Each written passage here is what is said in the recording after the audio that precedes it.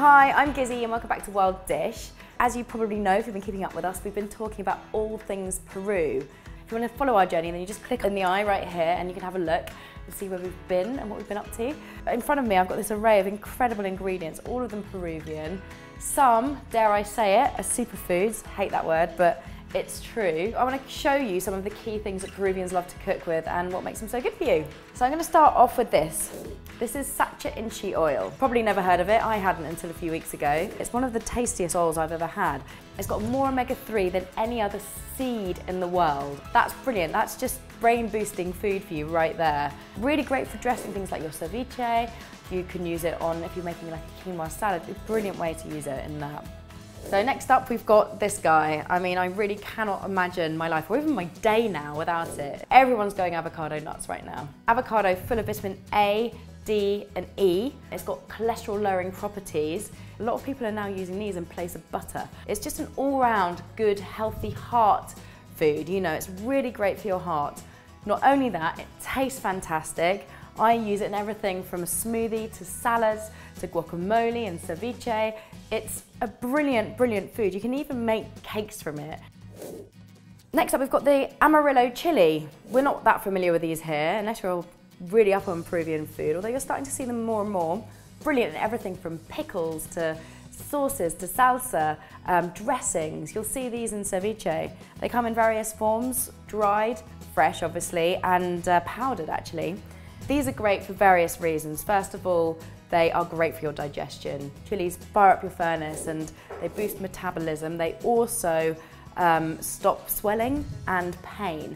But these are really delicious. They're fruitier and smokier than most chilies that you know. Really good fun ingredient to cook with. So if you're up on your Inca history, you'll know that Peru is famous for its potatoes. Now, it homes over 3,000 varieties. Some classic things we know, little waxy white potato, these red skin ones here, and also these guys, I love this one, it's like a little worm friend, purple potatoes. And what people don't realise is that they're full of vitamin C, much more nutritious than you think with regards to its vitamin content. They're also full of fibre, they have cholesterol lowering properties, and also I'm led to believe that they're actually really good for anti-aging, so I'm going to be scoffing a lot more of these. We all know red onions. This is a red onion, and Peruvians love to use it in their cooking over the white onion, like we would choose. It's got more antioxidants. It's also really good for inflammation, but it's also makes your body produce good cholesterol, which then keeps your heart healthy. You'd have to be blind to have not noticed the introduction of maca powder into so many things in this country, but the Peruvians have sworn by it as their sort of hidden secret for years. It's got rejuvenating properties, or at least they believe this. I think the way that we should translate it is it's great for energy. We're seeing it in things like smoothies, smoothie bowls, tiny bit of raw baking. That's a place to have it. Now, we get it like this over here in this powder form, so it is easy in those sort of ways, but in Peru they eat it like a root vegetable, and I'd much rather see us eating it more like that over here. So limes, it's probably your second seasoning in Peru. Everything is limey and acidic, which is brilliant. I love that kind of cooking. Your lime has loads of vitamin C, so you know when you have lemons or limes, it's really great for cold prevention. Also brilliant for your liver, okay? It's brilliant for cleansing all your internal organs. You drink lime or you eat lots of lime, it sort of cleanses you from the inside out. Now, another thing we sadly only get in powdered form over here, this is lucuma. It's actually a fruit. Now, lucuma is really, really sweet. I mean, it's super, super sweet, which is great. We're using it over here as a sugar replacement, but not only is it sweet, it's great for so many things. It's great for your skin. It's great for your digestion.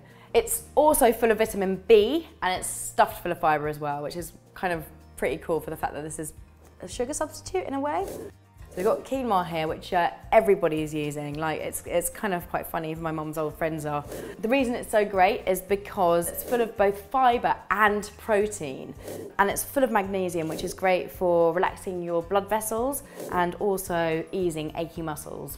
Great one if you go to the gym a lot. Life without this guy would be a pretty sad place. It's coriander, it's antibacterial, it's antifungal, it's great for clearing up your skin, and it's also great for making you not have smelly breath.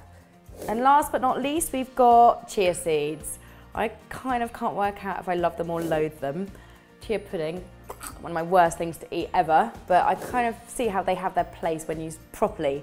Now these guys are full of protein. Now protein is great for muscle regrowth. They also hold loads of water, so when you actually use them in things like that horrible chia pudding, they are really hydrating.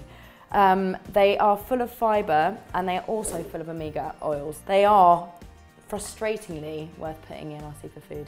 I hope you've learned something today. If there's anything else you want to know, just let me know. Otherwise, subscribe, and for any more recipes and things about Peru, you just need to click here. And I'll see you again soon. Bye!